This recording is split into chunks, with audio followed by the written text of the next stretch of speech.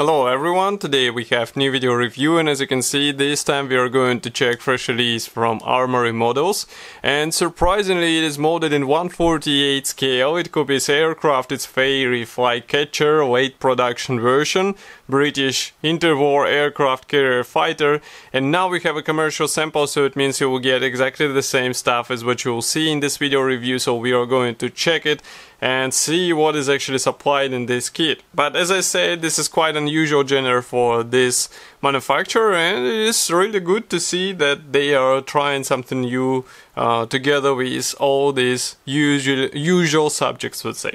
So first of all, box is surprisingly small for 1/48 scale aircraft kit. Here you can see comparison with my hand. We have really beautiful box art, so maybe it would be cool even to see it as a poster. And here on the side you can see two marking options which are supplied in this kit. I hope there are more, but I mean, maybe for some models it will be enough. And here on the opposite side you can see some safety devices and also address of the manufacturer, and of course that it's not a toy. Okay, so box structure is typical for this manufacturer already, so we have color printed top section and also sturdy white cardboard box.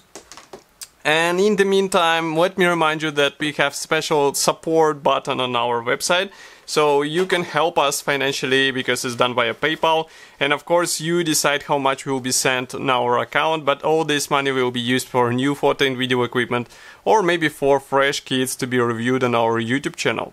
So here you can see what is hidden inside. We have all resin parts and plastic parts packed together into one plastic bag. Then we have assembly manual here and color printed marking guide, which is obviously dedicated to several marking options, but we will check it a bit later. First of all, I would like to start with these plastic parts. So just give me a second.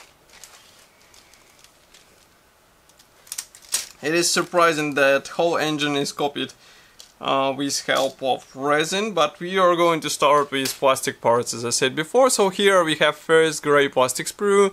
Let's zoom in a bit, now you should be able to see it. So here we have fuselage house, which feature really convincing, I would say, imitation of the fabric surface, and we have also riveting here and recessed panel lines. And note the parts division, because we have two halves and one bottom part which is molded separately. It's really cool because you won't have seams, at least in this area. We also have here separate elevators and tail wing, and also separate wheel tires and wheel rims, what should also make it easier to paint these parts. And if you flip it over here inside, you can notice that we do not have any guiding pins, so if you would like to have some help with this, you will have some hard time here because you have to do everything with your own hands. And if we zoom in a bit more, here you can check all this detailing in the cowling area. It looks really surprisingly well, so it's just a matter of careful painting. And of course, do not overpaint, let's say, or overflow it with primer and paint, because otherwise you end up with lost panel lines and you have to do everything once again. Next we continue with wing parts, so they are molded as one-piece parts, which is also cool because you won't have to deal with separate halves, and here you can see them closer. Again, fabric surface looks fine, but I can see that in some areas you will have to polish them a bit because it is visible this plastic flow, how it was flowing into the part. And here on the opposite side you can see the parts are more or less smooth, I would say. But again, we have really good, I would say, thin attachment points, separate elevators, actually ailerons, so it's just a matter of careful assembly and you will be good to go with these parts. Next we have separate parts for the tail surfaces, and everything looks fine. Again, everything is molded as one-piece parts, but really surprising to see here a small amount of flesh on the corners of these parts. It is cleanable with sharp knife, but still, I mean, I'm a bit surprised to see it in 2020. But let's not forget that this is a more or less short run kit, I would say, so that's why you might have small amounts of flesh even here on the small parts. and this is something you can't avoid. So if you came here for clean, crisp, clean parts, this is not the right kit, because it's more of a kit where you have to do everything with your own hands. It's not like ready out of the box. Some moments have to be adjusted, and you have to acknowledge it, because otherwise you will have a hard time, as I said before. So here we have a lot of thin parts as well. Be ready for this stuff. And of course be careful while separating such parts, because it's really tricky to keep them intact, especially while using maybe plastic cutter, or maybe cleaning them after plastic cutter. Now I'm trying to remove the resin parts, so that we can check what is actually supplied in resin. So let's remove this plastic sprue, and here we have these parts. So maybe we can zoom in a bit more. As far as you can see, these, for example, two are machine guns. Next we continue with various parts for engine, and they're supplied in several pieces, as you can see here.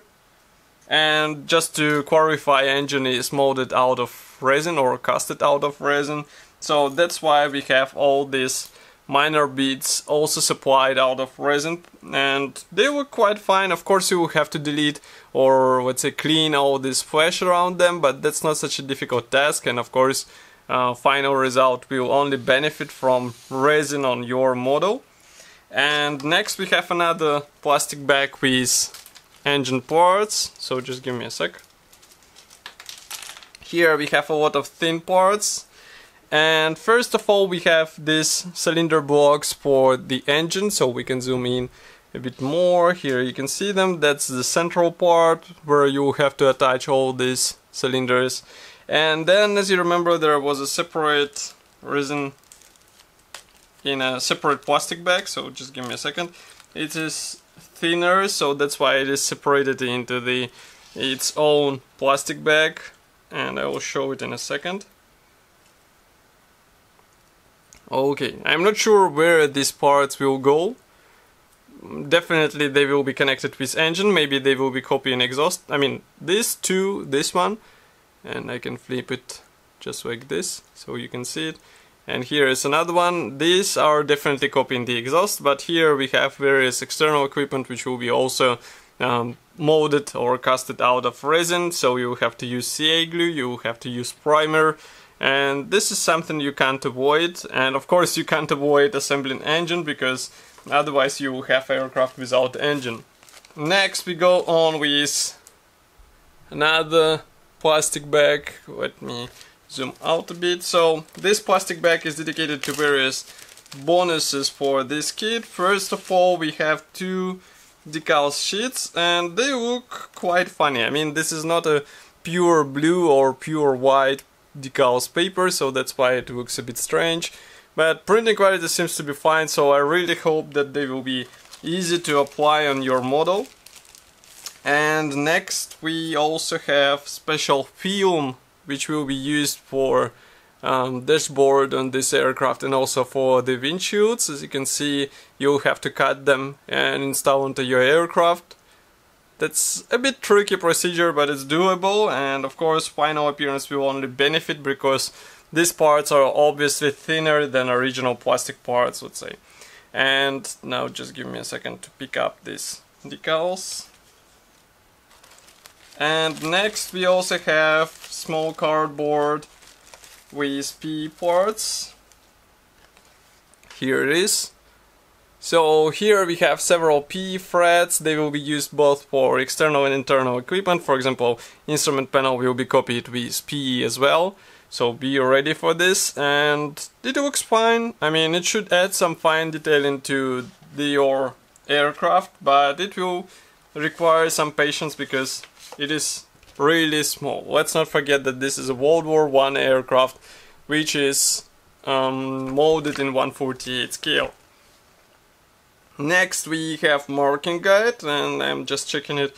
So here we have 3 marking options on the cover. As you can see, these are quite colorful aircraft, so it will be interesting to copy them. And oh, so there are 3 more. That's really surprising. That's nice. in total we have 6 marking options. As you can see, they're all shown from bottom and from the top. And of course side profiles were shown on the previous photos. And here you can see also stencils application guide on this aircraft. But it's really cool that we have 6 marking options out of the box. We can say that bonus point goes only for this. And last but not the least is the assembly manual. So here it is, black and white brochure, parts map on the first page. And next we go on with assembly process, which starts with engine. And why I'm laughing, because straight away you'll be working with resin parts and maybe also with some PE parts, I guess. But I mean, just to make it sure, there are some thin plastic parts going on the 7th step, so it's not like you're getting to relax afterwards. You're assembling cockpit, then you installing cockpit between fuselage halves, and here we continue with landing gear system and cooling parts. Next we have wing struts and these special holders for machine guns, which are copied with PE parts as far as you can see. And you have to bend some PE parts. And here on the last page we have rigging scheme, because this aircraft had rigged wings, so you won't be able to avoid it. Even in 1/48 scale you have to do it. And by the way, exposed engine might be a good point for painting and weathering it in order to display it on finished model. So as I said, this kit should be already available on official Armory Models website, and it looks like a decent kit in 1/48 scale for professional modelers who like interwar period airplane.